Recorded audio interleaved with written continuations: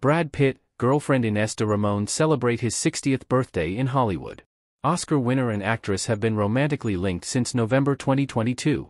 Brad Pitt celebrated his 60th birthday on Tuesday night with his girlfriend, Ines de Ramon, by his side.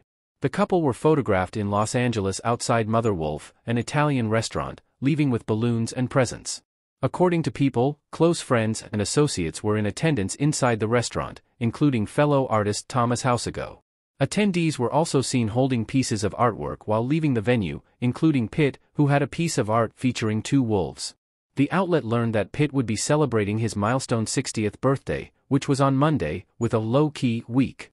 According to Page 6, prior to the Los Angeles get-together, the couple were in Paris on Saturday for a romantic weekend, including dinner at a private apartment. They also reportedly drove to the Theatre du Châtelet to take in an Asaf Avidan concert before returning to their hotel. On Tuesday, which was de Ramon's 34th birthday, the pair flew back to Los Angeles for the party at Mother Wolf. Pitt and de Ramon were first romantically linked in November 2022. Last month, a source told People magazine that Pitt and de Ramon are in a good place after a year together.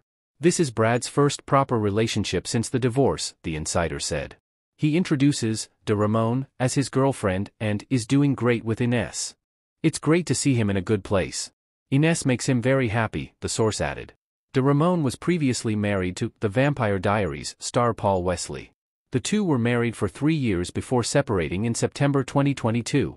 Wesley filed for divorce in February, but the former couple's split has not yet been finalized, according to Us Weekly. The outlet also reported earlier this week that Pitt planned on celebrating with a couple of his kids and Ines, adding that the couple would also have a small gathering planned for close friends this week for a more adult celebration. According to Us Weekly's insider, all Brad wants this year is for his kids and himself to be happy.